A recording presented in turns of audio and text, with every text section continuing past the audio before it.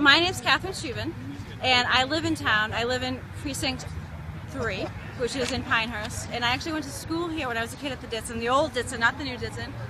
My parents went to school here when they were kids, and then they changed everything over to the new school. I love to see this place to maybe possibly have some public options, to have stores in here, maybe a yoga studio. Upstairs they could have community gathering space for town hall and stuff like that, making it an approved building. We could put solar panels on the roof. We could really make this place shine. It doesn't have to just go to affordable housing for elderly or be changed over like that. And what about the land? The land's beautiful. It should stay the way it is. The kids use the park. The other kids use it. There's no usable space for parks in Billerica. We have one space. We need more for the kids.